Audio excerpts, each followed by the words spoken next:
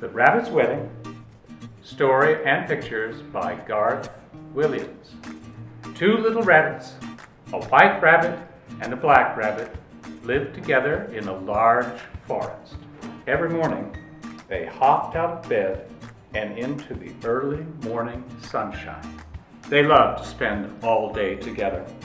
"Let's play hop, skip, and jump me," said the little white rabbit. "Oh, let's," said the little black rabbit, and with a hop, skip, and a jump, he sailed right over the little white rabbit's back. Then, with a hop, skip, and a jump, the little white rabbit jumped over the little black rabbit's back. After a while, the little black rabbit sat down and looked very sad. "What's the matter?" asked the little white rabbit. "Oh, I'm just thinking," replied the little black rabbit.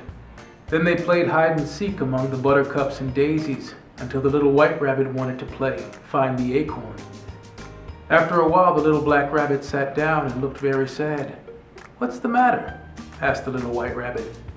"Oh, I'm just thinking," replied the little black rabbit. Then they played race around the blackberry bush until they were tired and thirsty.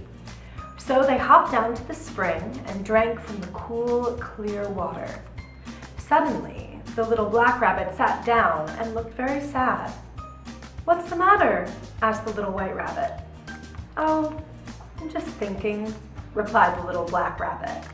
Then they played jump the daisies and run through the clover.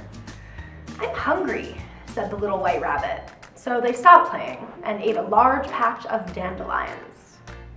After a while, the little black rabbit stopped eating and sat down and looked very sad. "What's the matter?" asked the little white rabbit. "I'm just thinking," replied the little black rabbit. "What are you always thinking about?" asked the little white rabbit. "I'm just thinking about my wish," replied the little black rabbit. "What is your wish?" asked the little white rabbit. "I would just wish that I could be with you forever and always," replied the little black rabbit. The little white rabbit opened her eyes very wide and thought very hard. "Why don't you wish a little harder?" asked the little white rabbit. The little black rabbit opened his eyes very wide and thought very hard. "I wish you were all mine," said the little black rabbit. "Do you really wish that?" asked the little white rabbit. "I really do," replied the little black rabbit.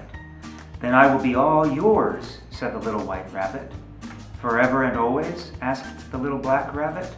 "Forever and always," replied the little white rabbit. The little white rabbit gave the little black rabbit her soft white paw. Then they picked dandelions and put them in their ears.